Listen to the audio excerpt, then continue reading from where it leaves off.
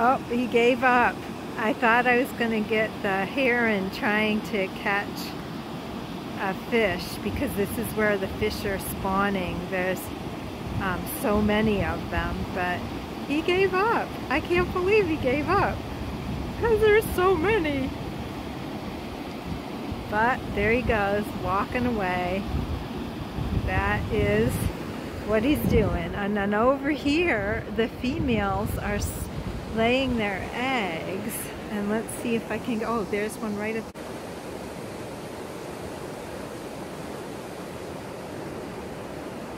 Alright, so I'll just go ahead and do a little panorama. There's the fish. Oh, she just turned on her side. That's her laying her eggs. Oh, and there's, I don't know if you saw that. And then here's the weir. And then there's the jump where all these people are standing. There's a jump there. And the fish are going back in and they collect them. So I'm kind of thinking that, oh my gosh, that fish is huge. Wow, I was kind of thinking that maybe that was a male hanging out there. But the guys that were here were telling us that, oh my gosh, these fish are so big. We're telling us that the males are actually significantly downstream, and that they come and release their sperm, and then they go, they're the ones that are using the weir and going up the ladders. So anyway, it's been very interesting. Okay, so he should be coming up on the line.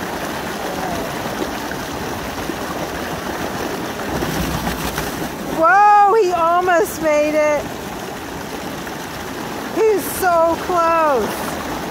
Come on, fishy. Come on, you can do it. I know you can do it. I know you can.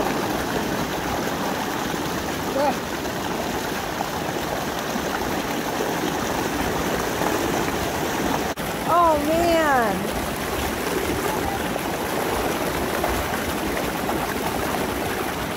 Here he comes! Yes, he made it! So I should have stayed on the heron because he has a fish now. Look at that! Look at that! I hope you can see. He's holding up his catch. So cool. Yep, there you go. He's trying to eat it. I'm sorry we missed him catching it. But it's a big fish.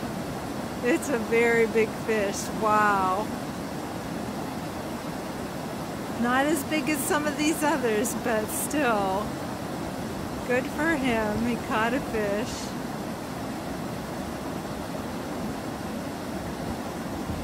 Very, very cool. I don't know. He's going to have to pull it apart to eat it, I think. I don't see how he's going to swallow that thing whole.